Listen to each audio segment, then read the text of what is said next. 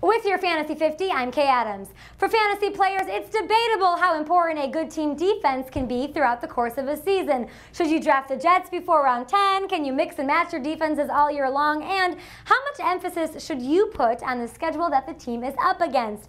If you do like to look at the strength of schedule when you consider your Ds, then you need to look at the San Francisco 49ers.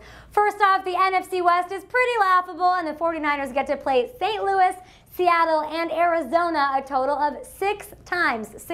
And beyond those 6 games, San Francisco also has contests against some weak offenses like Kansas City, Oakland, Carolina, Denver, and Tampa. Furthermore, the team may have the best defensive player in the game in linebacker Patrick Willis, and they've surrounded him with some pretty talented individuals.